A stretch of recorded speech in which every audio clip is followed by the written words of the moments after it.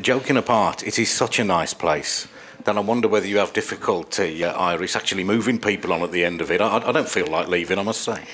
I think there is, that can happen because people sometimes live in quite awful places, and to be cared for in here is just amazing. Different experience. I've been looked after by both Denise and Dr. O'Brien for my illnesses. And have you been satisfied with the care you've received from these two people?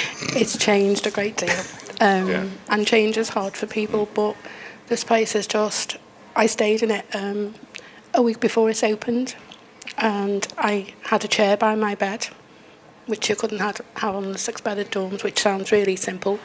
Right, it is so simple, isn't it? And my own room with an ensuite shower and toilet. And why shouldn't people with mental illness have somewhere lovely to stay?